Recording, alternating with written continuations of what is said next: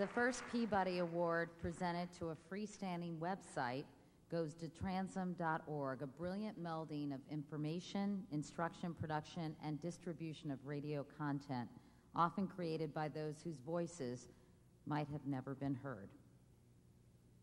Transom.org is a showcase and workshop for new public radio. I went to the fair with a friend. At noon, we pay $3 each, admission to a gated world that is bright and nice and farm animals, kiddie rides, fun and easy prizes, puppets and grandmas, popcorn and babies. 15 years ago, my mother had a brain aneurysm when she was only 46 years old. I've come to refer to it as the day my mother's head exploded.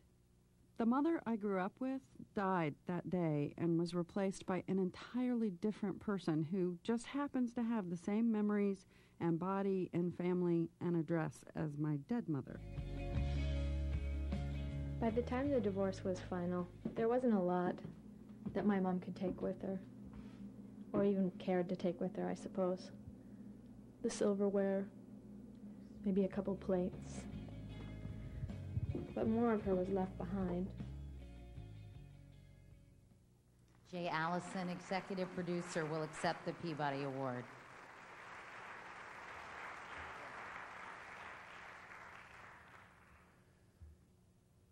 It's good to be here. I want to thank our ragtag team of part-timers. The amazing thing about the internet is that you can do it as we do from an office with too few desks, or from your bedroom in your underwear and a laptop. But that's the playfield leveling effect of the internet, and it lets zealots who care, in our case, about public broadcasting be heard. I want to thank the people.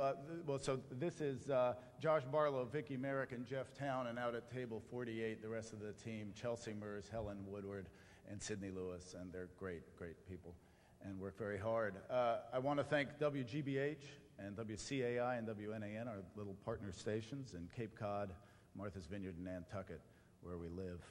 To the journalist Bill McKibben, who kind of gave us the idea for this, and to a man we'll get to appreciate in a minute, Bill Moyers, for his support through the Schumann Foundation, now the Schumann Center, and also for his inspiration as a journalist and a citizen. And I want to thank the Peabody Committee, because it's such an honor to be the first to win this venerable award in a new medium, a medium that we think will make the old ones that much better by keeping us all on our toes. Thanks very much.